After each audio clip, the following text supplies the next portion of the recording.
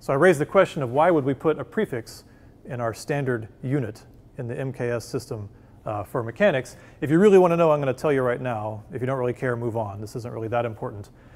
And I want to make it clear, I am not an historian by any sense of the word.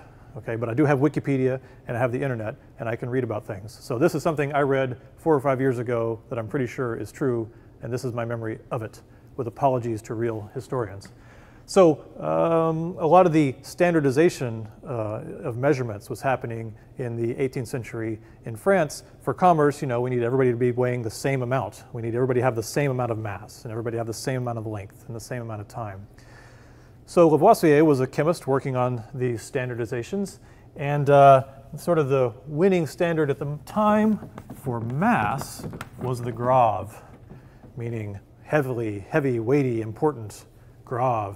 Problem was, Lavoisier also was a little bit of a tax collector, and in the whole revolution that wasn't really popular. So he ended up getting executed. And the revolutionary government said, no, we don't want to call it the grave. That sounds too important. We're going to go with this new standard, the gram, which means small and common and more like what they wanted. So they're running along with the gram, and they figured out it's too little. It's not big enough.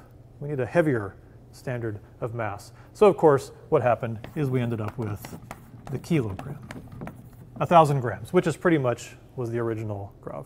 Because Lavoisier, you know, he was a pretty smart guy.